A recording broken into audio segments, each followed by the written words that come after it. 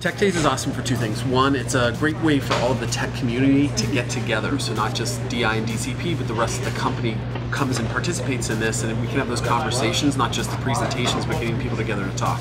Everything we aim to do is to help the user and help the consumer feel more at home wherever they are in the world. I'm also very excited because today we're going to be launching our Women in Technology initiative. What we can possibly do if we sort of break through these silos with personalization, why it's so important, how we can make our guests happier and give them better experiences. This has really kind of been a project that's brought kind of every business unit together. All right, just liquidated the left-hand side of the room.